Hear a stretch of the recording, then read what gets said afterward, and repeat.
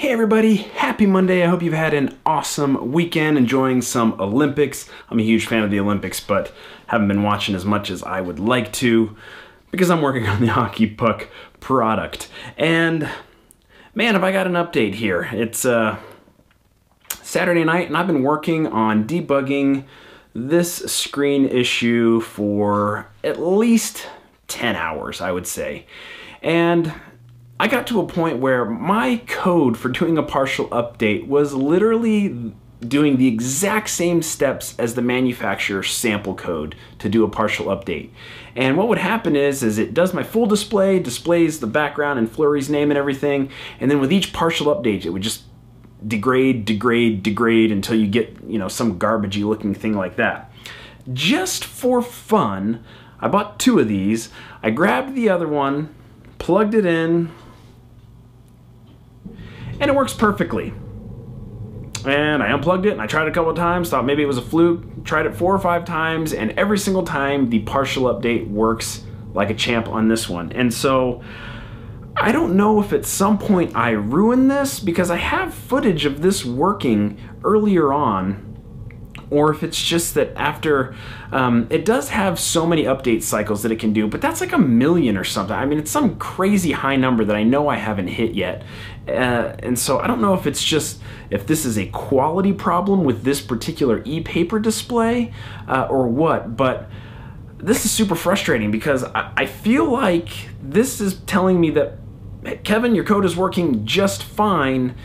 You can move on now, but this concerns me. I can't have this happening when the puck is on somebody's desk.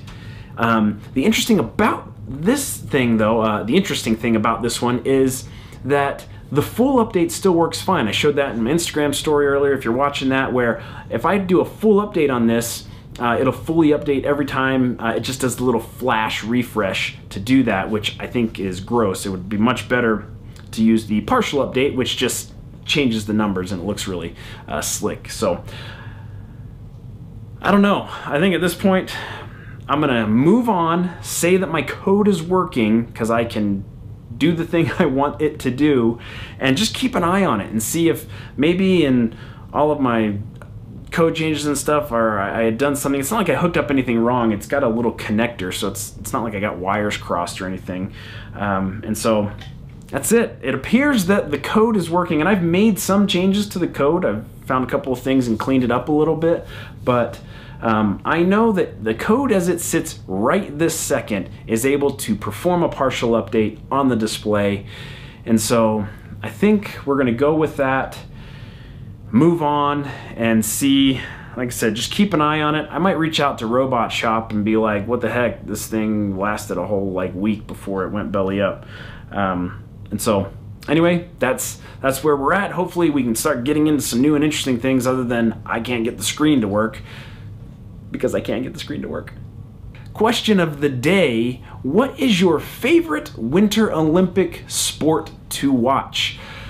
That's a tough one for me. I don't know if I have the answer. I love so many of them. I've been into curling this time around, which it's not like I'm a lifelong curling fan. Obviously, I'm a hockey fan, love to see that. But what is your favorite Olympic sport for Winter Olympics? Thanks so much for watching Daily IoT, the show where together we're learning how to make the Internet of Things one day at a time.